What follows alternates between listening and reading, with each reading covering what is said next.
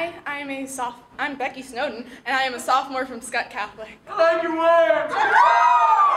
And this poem is titled Introductions.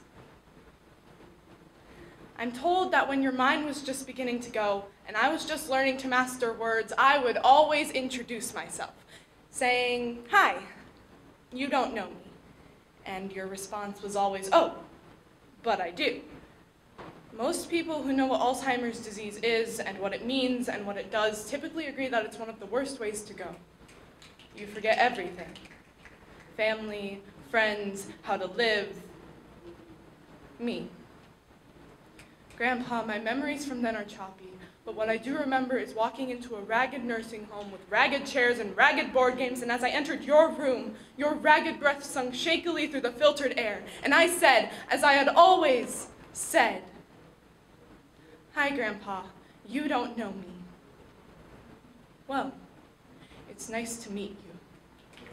The air was heavy, I couldn't breathe, there was no fixing this. When you were moved to the nicer nursing home, the one with the popcorn machine and soft serve ice cream, my parents wouldn't tell me why.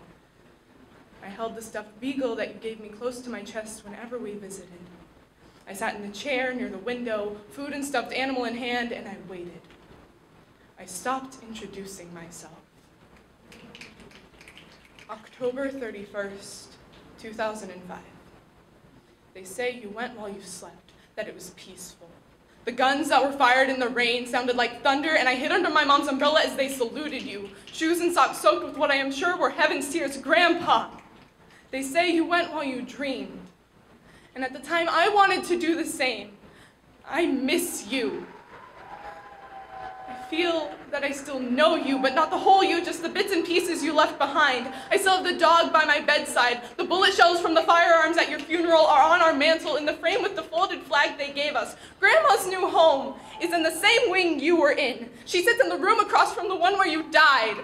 Each day I go there is the day I think I'll see you again. Grandpa, I can still feel the rain, my soaked through socks, the ice cream, the heavy air, your hand. I can hear the heart monitor as I wait by the window. Grandpa, I just want to see you again. I want to let you know that I'm here. I want you to do the same. So I'll start. Hi, you don't know me.